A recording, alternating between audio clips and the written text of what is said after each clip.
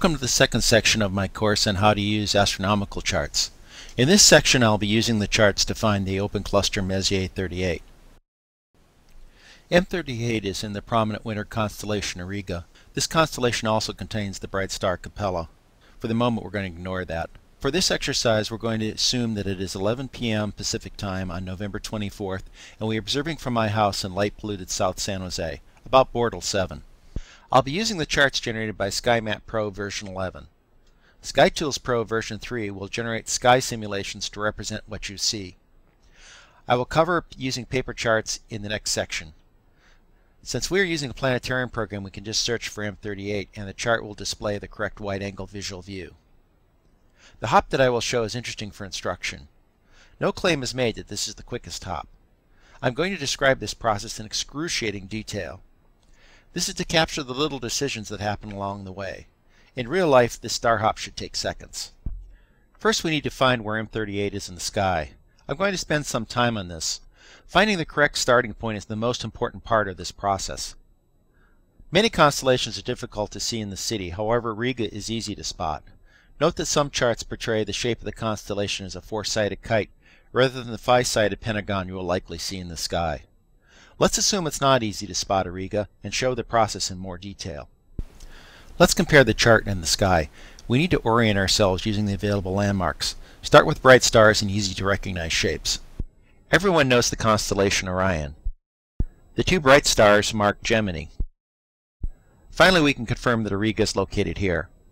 Now we will plan where to start the hop. From my viewing location, only the brightest stars are visible.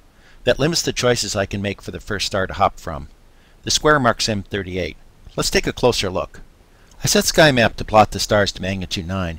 You could typically see stars this dim in a better sky. In this sky that may be a stretch. You may need to ignore the dimmer stars plotted to agree with what you'll see in the finder. The circle on the chart marks the field of view of my magnifying finder.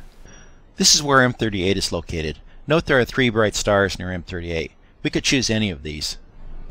We star hop by moving the field of view of the finder or eyepiece from one distinctive landmark to the next. We need to look for anything that will stand out. Triangles, groups of stars, bright stars, or bright deep sky objects are all useful as landmarks for your hops. Note the group of bright stars lying between Iota Auriga, where the circle is, and M38. That will make an excellent landmark. I'm going to start with Iota Auriga. Visually, it will be in the upper right corner of the pentagon. Our strategy will be to start with the finder on Iota Auriga. We will then move the field of view in the direction of the group of stars. As Iota passes out of the field of view, the group will be visible.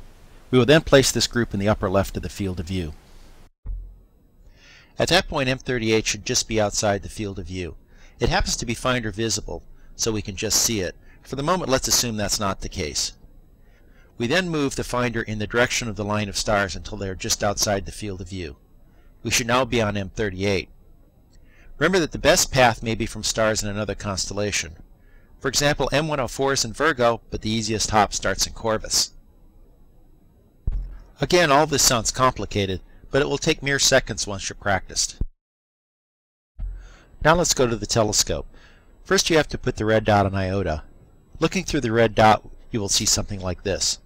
Your telescope will block part of the field of view. The red dot will be projected on a partially transparent piece of plastic. You'll be able to see some stars through the finder, but it may be easier to shift your view back and forth off the finder to make sure the scope is pointing where you intend. If you do not have a red dot, you will have to line up the scope the best you can.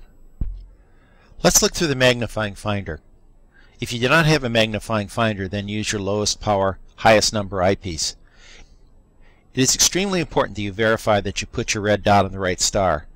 Doing this check now will save you a lot of time. Even with your correct viewfinder, the sky may appear rotated when compared to your chart, just less so. I strongly suggest rotating the chart to agree with the sky. But which way and how much? The fastest way is to use star patterns. I highlighted in red and green 2 patterns that I used. You may have to move the field of view around a bit to get the best patterns. In the previous frame, some of the stars highlighted in green were hidden. Again, rotating the chart will make this far easier. I did not notice the red pattern until I consulted my rotated chart. A second way of determining the rotation is to watch which direction the stars drift. That marks west. I do not use this technique very often since it takes too long. The speed of the drift is shown many times what you will actually see. Now let's recenter iota in the finder. Since the chart is aligned with the sky, we can directly take from it all the motions that we should see in the finder. We know by looking at the rotated chart that the left side of the field of view is west, but we'll be moving based on what we see in the finder. After all that setup, we're now ready to move the telescope to the object.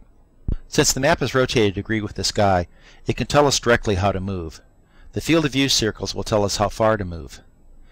In this case, we want the field of view in the finder to move to the right.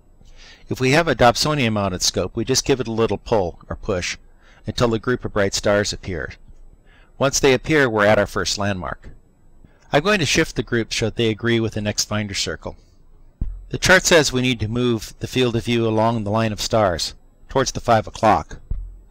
M38 will appear at the edge of the finder field of view. Continue moving the same direction to center it in the finder. Remember that objects are frequently not visible in the finder. Only about half the Messier objects are. When you get to where you think the right spot is, check the finder image against your chart as we previously did. See if you can confirm that. Looking in the eyepiece, we see M38 will be obvious, although the dimmer stars will be washed out by the city light. If this was a dimmer object in a denser field or in more light polluted skies, then I would once again check between the charts and the eyepiece. For now, we're done. The previously described procedure will work for all objects. However, for many it's gross overkill. Many objects are located in relatively bright groups of stars. For example, the hook of stars containing M11 is visible everywhere except the central city. Darker skies will give you more opportunities to use the red dot to put the finder on or almost on the object. For example, at Fremont Peak, Bortle 4.5, the sky is dark enough that the group of stars we used earlier should now be naked eye visible. Since they point directly to M38, you have the rotation directly. You can skip almost all of the above. The correct location of M38 is plotted as a red cross in the center of the screen. If your red dot has calibrated circles, it's even easier. SkyMap Pro and SkyTools give you many ways to use the red dot efficiently.